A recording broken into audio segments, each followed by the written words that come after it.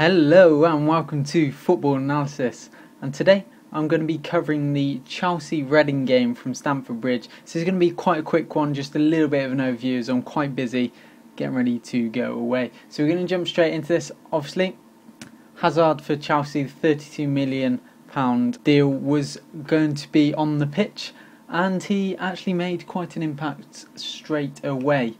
Also, I think they paid quite a lot over what they should have for him, but in the just into the 17th minute he managed to get a penalty from Guthrie from Reading, which led to Frank Lampard being able to convert it to put Chelsea ahead 1-0 ahead. However, it wasn't going to stay this scoreline for the first half. Reading were definitely playing very, very well. I thought they were doing pretty well. Obviously, Chelsea being Chelsea, you expect them to be pretty on it as well.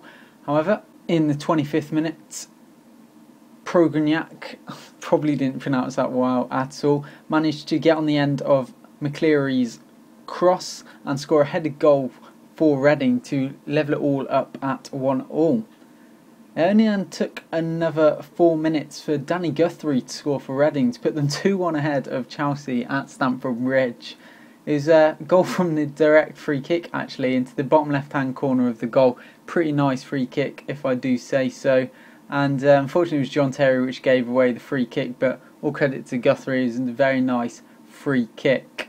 Leading into half-time then, Hazard was having a few shots in the 40th minute. He had a shot from outside the penalty area which just cleared the crossbar. So we go into half-time with Chelsea actually trailing 2-1 at home, and I think Reading were looking quite good at this. I was thinking, yeah, go on Reading, could be doing quite well. At this point they were actually top of the Premier League if it was going to end like this. However, Chelsea, as you expect being at home, still had the fight in it. It took actually to the 69th minute for Cahill, of all people in the Chelsea squad, to actually level it up.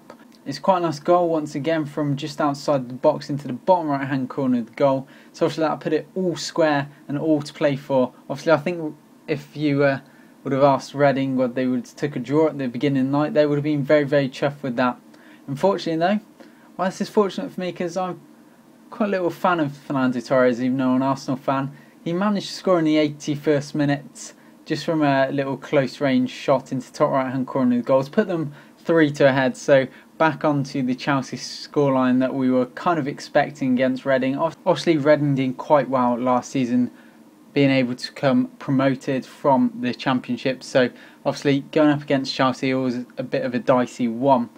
However, Chelsea weren't going to leave it there, unfortunately for Reading, and managed to score in the 95th minute. Yeah, 95th minute.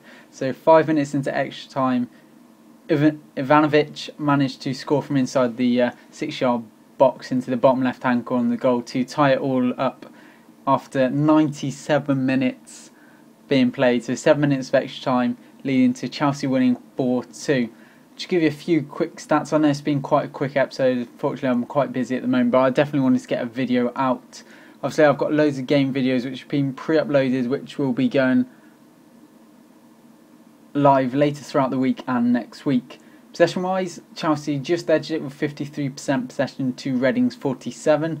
As I was saying, Chelsea were being the more dominant, definitely towards the bottom end of the game. They were quite good in the first half, but Reading, I thought, didn't do too badly. Obviously, Chelsea being Chelsea, you expect them to be able to kind of be a bit better than Reading. I don't want to kind of speak down like that, but you know what I mean. And they managed to get 23 shots to Reading's 7, with 11 of those on target to Reading's 5 on target. So obviously Reading had a very nice shot on target ratio and managed to convert 2 of those, which is a pretty good ratio. Unfortunately, not enough for them to beat Chelsea. Corner wise, as I was saying, Reading were pressing quite hard. They managed to get 5 corners and Chelsea only managed to get 1. And foul wise, it was 11 to Chelsea and 14 to Reading. So if you have enjoyed, maybe leave a comment on how you thought the game went, favourite video, and subscribe to Football Analysis. I'll see you guys later for some more gaming videos.